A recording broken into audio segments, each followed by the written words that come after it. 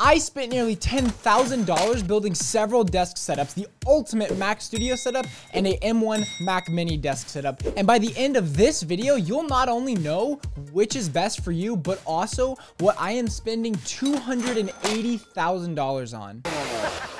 With the M1 Mac Mini having such a competitive price point and the Mac Studio's performance competing with the likes of the brand new BMW costing Mac Pro for only the cost of your neighbor's straight piped Honda Civic, which one should you buy? Well, the channel supervisor Ember says she much prefers the stick and says that it's way better as it is completely free and can give you hours and hours of entertainment. Starting with the Mac Mini, despite being the cheapest computer Apple sells, the setup we have here costs more than my car, but you can get one for as low as $700 US.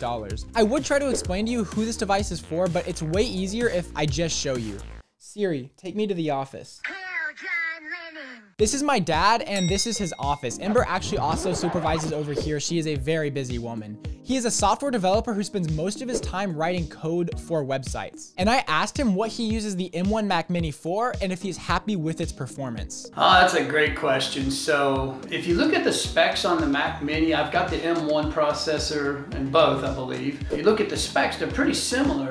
But for whatever reason, the Mac Mini is just way faster than the MacBook Pro. The other thing is the way it handles the video, so that I could get the M1 chip to work with two monitors by using this little box that's over here, which I think you've talked about in the past. Otherwise, this thing does, I don't wait on anything.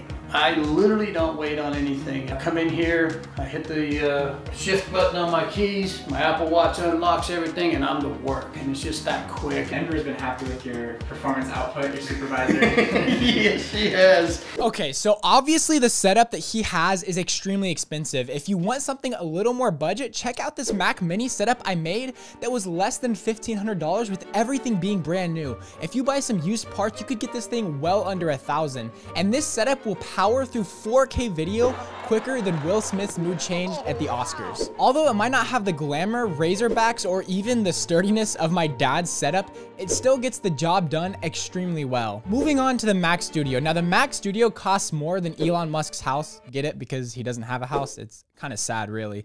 But anyways, it starts at $2,000 and the setup I have here is around $3,200. This device is targeted at people who don't have enough money to spend $40,000 on a cheese grater, but do need similar performance, i.e. myself. I am extremely happy with how well this device has performed, far better than the AirPods Pro I had.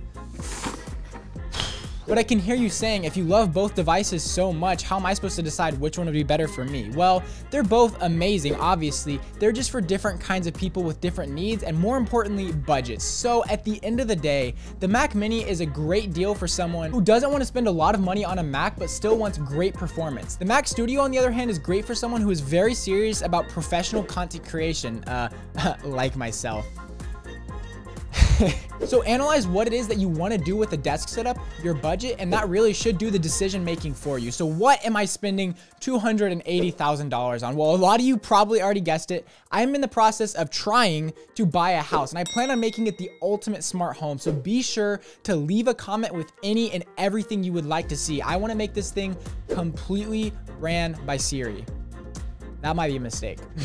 Over the course of this channel, I have built up tons and tons of tech products that I just don't use, and I need to find something to do with them. Please drop a comment down below if you'd like to see me do some kind of giveaway or something along those lines.